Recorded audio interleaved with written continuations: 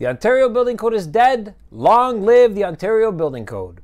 I decided to do this video in a bit of a podcast style format. I feel obliged to share somewhat of a public service message on some huge building industry news that's much more local to Canada this time around, specifically my province of Ontario. Might be useful to as many registered plumbing apprentices, licensed plumbers, and everyone else involved in the construction industry. If you are a registered Ontario apprentice working toward your license, you're going to want to hang around and listen to this, as this news will help clear up some confusion that's been lingering about the recent provincial code changes you might want to know about as you get closer to challenging your certificate of qualification exam. My American international audience is also welcomed and actually encouraged to follow along and comment, and dare I say, you might even find this interesting, as it'll provide a peek under the hood on how our construction industry is governed here in Canada. Okay, on with the big news. As of January 1st, 2025, the province of Ontario has finally adopted Canada's National Plumbing Code, or NPC. Well, kind of. Not really. Allow me to explain. Up until December 31st, 2024, less than about a month ago from this recording, most all building construction requirements, including plumbing, were governed by the Ontario Building Code, OBC for short, legally known as Ontario Regulation 332/12, and completely independent of Canada's National Building Code, NBC. If you're not familiar with it, the Ontario Building Code was a massive 2-volume legal document consisting of thousands of pages and details all building construction requirements across most trades, including structural design, HVAC, fire protection, and of course plumbing, which has traditionally been part of Part 7 OBC. Here's the thing. Starting back in 2006, significant changes were made to the OBC in an attempt to somewhat harmonize the Ontario Building Code with its national counterpart, the National Building Code. But as far as I can tell, a formal intention to actively harmonize the two codes never existed. Until now. Although the two code books somewhat mirrored each other, they weren't exactly the same. And it appears that Ontario's code remained the stricter of the two, at least as far as I can tell when plumbing is concerned. With respect to plumbing, the biggest difference is that Ontario kept plumbing in the same volume set as the rest of the building code, known as Part 7 OBC, while the NBC maintains a completely separate publication for plumbing, aptly titled National Plumbing Code, or NPC. But otherwise, the sections and many clauses between the two remain very similar, aside from Ontario's plumbing code having been preceded by a 7, while the National Plumbing Code clauses commence with a 2. For example, probably the OBC's most well-known sizing table, Table 7493, which lists fixture unit loads and fixture outlet pipe sizes, could be found with almost identical information in the NPC, except the latter refers to it as Table 2493. It's important for an Ontario apprentice to know this because although instructors are mandated by the Ontario government to teach the Ontario Building Code in trade school, simply because that's the code that's actually applied for building specifications and inspection within the province, in order for qualified apprentices to receive their plumbing license, they're required to challenge the National Plumbing Exam, which is based upon the National Plumbing Code. A code they were never asked to study for most of trade school, until it gets sprung up on them upon completion of their final academic trade school level. Although being thrown the National Plumbing Code at the 11th hour understandably feels like a bit of a bait and switch for apprentices and could be frustrating for those who've been spending 5 years of their professional lives learning only Provincial Code, I encourage you that there's good reason for this requirement. This is because, also commencing around 2006, all apprentices of all trades in Ontario who successfully pass their respective Certificate of Qualification licensing exam would automatically earn what's known as a Red Seal certification, which essentially grants the new journeyman legal permission to practice their trade interprovincially in any province or territory anywhere in Canada. Prior to this, journeymen licensed by the province of Ontario were only allowed to practice within their own province, unless they achieved a final exam mark of 85% or greater on their CFQ, thus automatically granting them the coveted Red Seal certification without having to actively study the national code. Don't ask me how that logic worked. Since 2006, all apprentices automatically get their Red Seal certification, but they got to write an exam based on the national code to prove they know what they're doing. Again, fortunately for our apprentices, national provincial plumbing codes have remained somewhat similar to each other. To help with this necessary transition from provincial to national code in order to earn their license, apprentices who complete their final academic level and graduate from trade school are provided one additional academic week to become familiar with and practice using the otherwise obscure National Building Code. And this is why this recent Ontario Building Code update, effective January 1st, 2025, is helpful for fledgling apprentices to know. Because never before now have the provincial and national codes resembled each other so closely. because the main purpose of this recent Ontario Code update is to finally adopt the national code in its entirety. But, as is typical with government, it's complicated. And here's why. Rather than simply swap out the old Ontario Building Code, OReg 332/12, with the National Building Code 2020 and the National Plumbing Code 2020, it's Canada's latest version, the old Ontario Code has since been replaced or amended with new Ontario Building Code OReg 163/24. And here it is in all its single-page glory. By the way, I'll leave all the web links to these references in the show notes below so that you can download them for yourself. So this is Formal Ontario Regulation 163/24, and this is what has officially replaced or revoked Ontario Regulation 332/12 as of January 1st, 2025.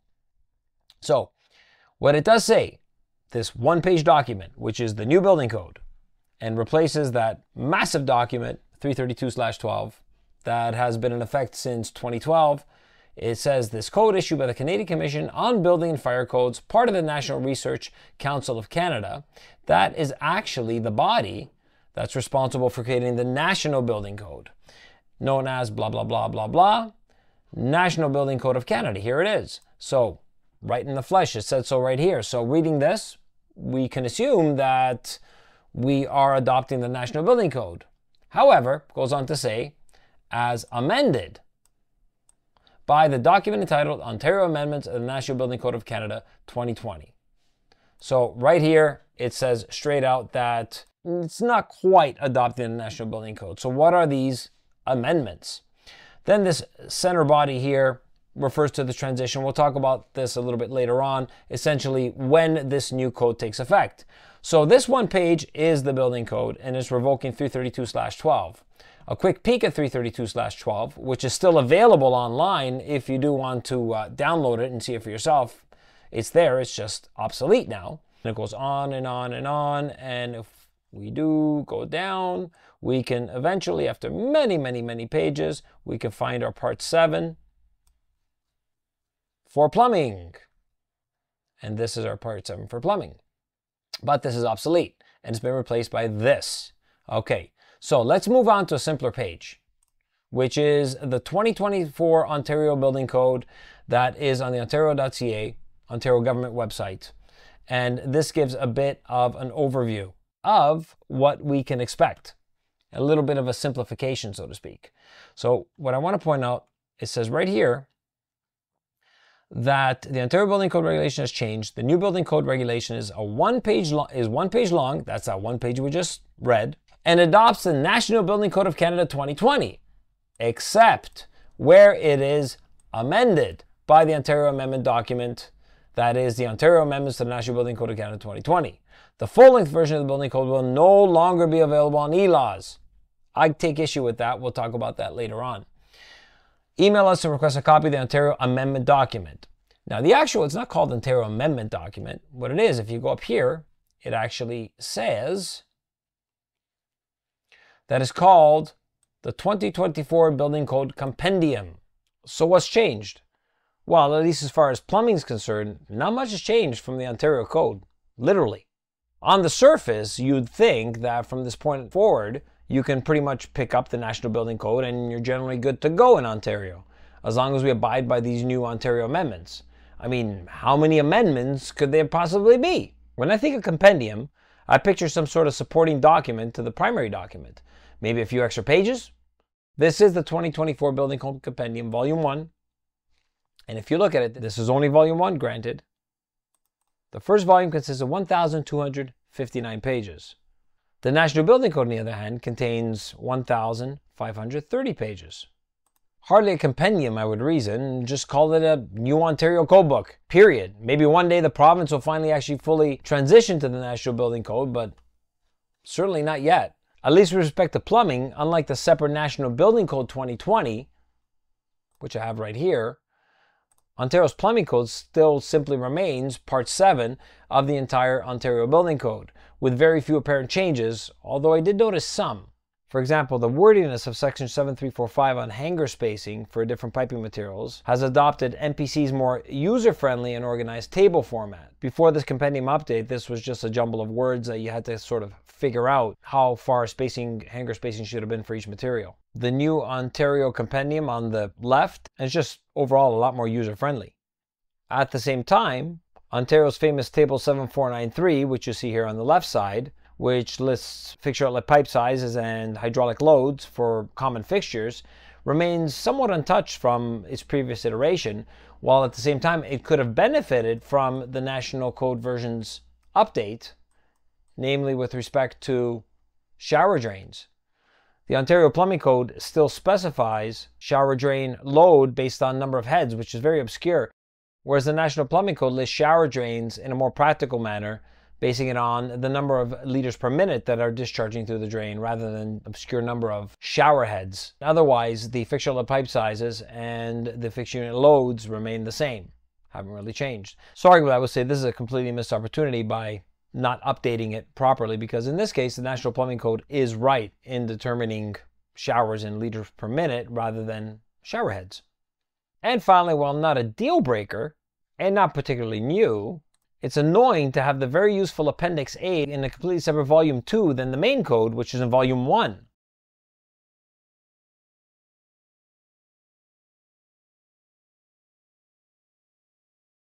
Again, the National Plumbing Code simply keeps its version of Appendix A, what they call Notes to Part 2 Plumbing Systems, together with the main code in the same publication. Some other notable points: the new Ontario Building Code will no longer be available to the public via e-laws, which is Ontario government website that allows for the downloading of legal documents.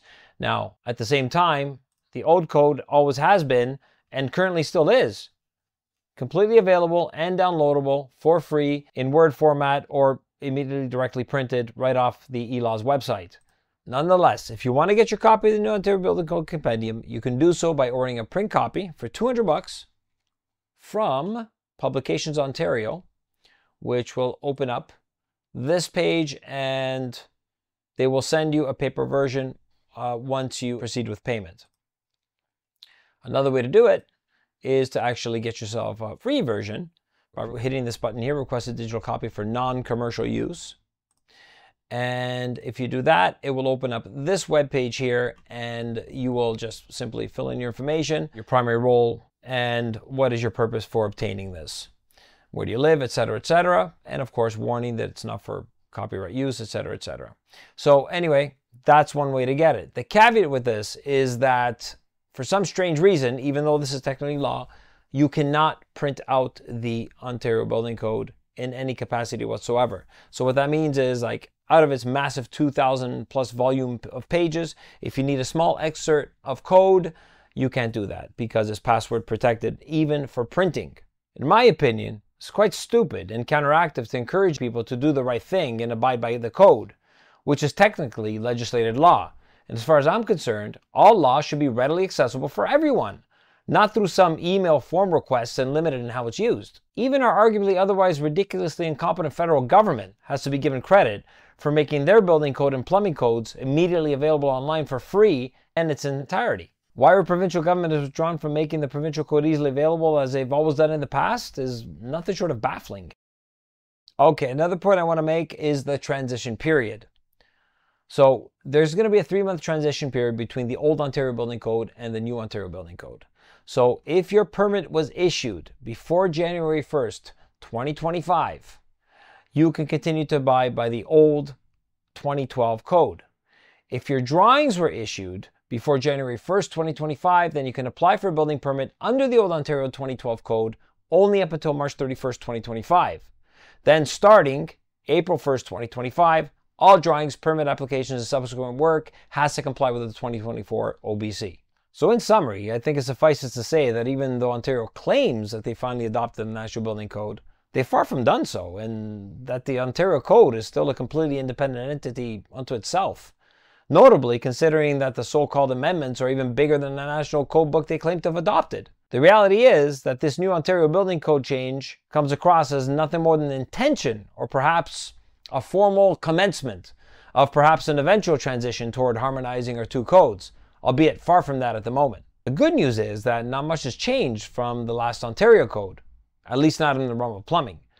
For you plumbing apprentices out there, I encourage you to download a copy of this National Plumbing Code as soon as you can and start getting familiar with the differences as soon as possible.